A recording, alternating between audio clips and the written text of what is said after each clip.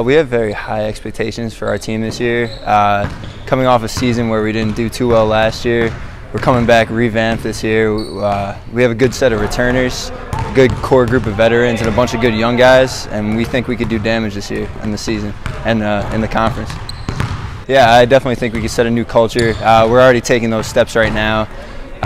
Based on what coach has been implementing in practice and based on our attitudes coming into the season, we have a brand new culture, brand new attitude as we approach this upcoming season, yes.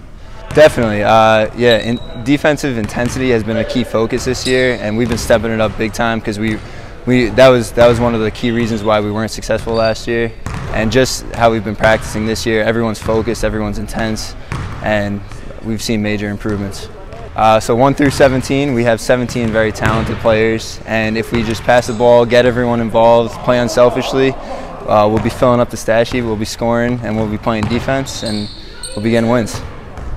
We have a lot of strengths, I believe. We have a lot of talent this year, so I feel like we can have a lot of guys that can see the court and contribute in different ways, which is definitely a good thing for us. Other strengths is, we got a lot of returners coming back from last year, so we got some experience, and I think it's going to help us a lot this year. The coaching change definitely help us create a more positive environment for all of us. It's a nice fresh start for most of us, and we're just building off of that, and we're all excited to get after it this season. They bring a really positive environment for us. A lot of us are still learning, and they provide us with a lot of feedback that helps us improve our game every day. So we'll just keep staying positive and building off of that, and that's going to help us a lot. A lot of things that he's stressing for us this year involves defense. Obviously that's one of the key things for us to win. And we have, like I said, a lot of good shooters on this team, scorers. So that's going to help us a lot, I believe.